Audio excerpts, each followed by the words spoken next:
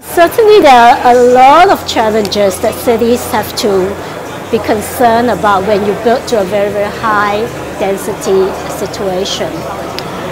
I think perhaps I would just highlight two of the key areas that we need to think about. Firstly, you need to really think about the physical environment in terms of the transportation system, the air quality, and the kind of potential stress it will have on people living in that kind of environment.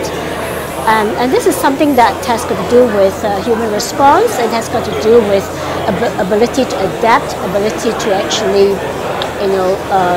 tolerate certain type of annoyance or certain kind of conditions in a high density environment.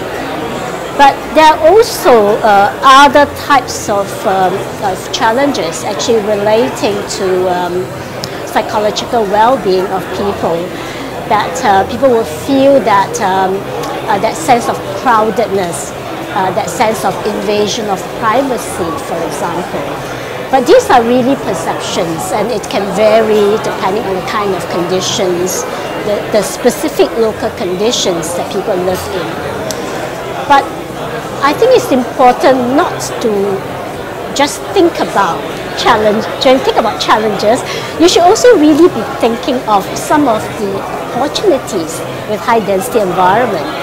Essentially, if you think of something like proximity, accessibility, high density environment can open up a whole lot of opportunities for people, for example, to live closer to work, closer to amenities, for example, as well as, I think, allow interaction across different types of talents, where you can actually create environments to enhance innovation.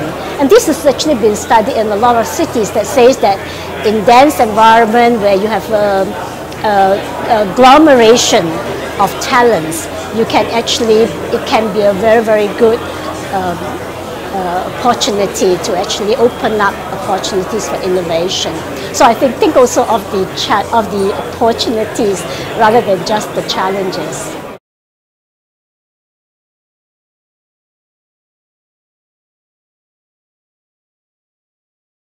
Certainly resource is a challenge. In a dense environment, you really be thinking about very tight urban situations and limited land. So I think some of the strategies really has to deal with how we optimize our resources, and some of the strategies could be responding to those kind of optimization concerns.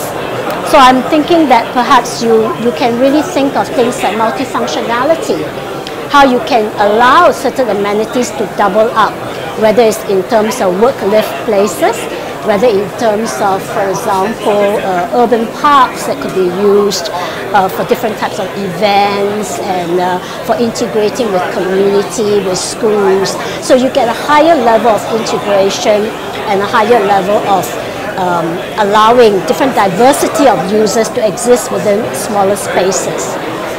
But I think the other type of strategies you should be really looking at is also strategies to actually regenerate spaces.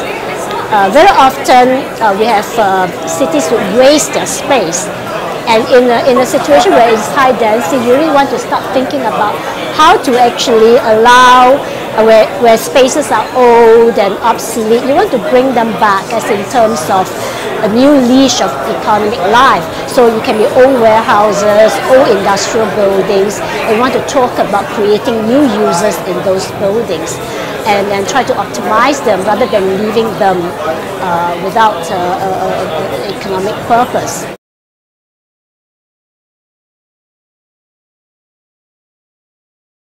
Well, I think that's a very, very big challenge. But Singapore has done well in the past. We have a very good record in terms of good urban planning, integrated urban planning that will enable us to face some of these challenges. And besides, high density is not something new to us.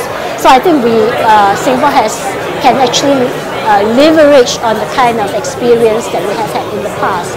Well, I think what is really more important, if I might switch the subject a little bit, is really not so much the physical aspects, but I think what is really challenging in the context of a future higher population is that the population will be more diverse. There'll be different age groups with different expectations. There'll be people who come from different types of backgrounds living in the city. And of course, there will be people with new expectations and new aspirations. And I think that is the real challenge for Singapore.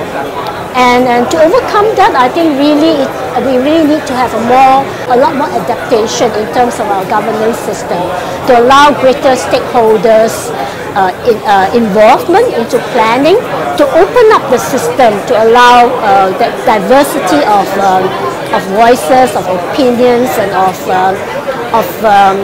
ideas to come into the planning process. And I think that will really take us forward.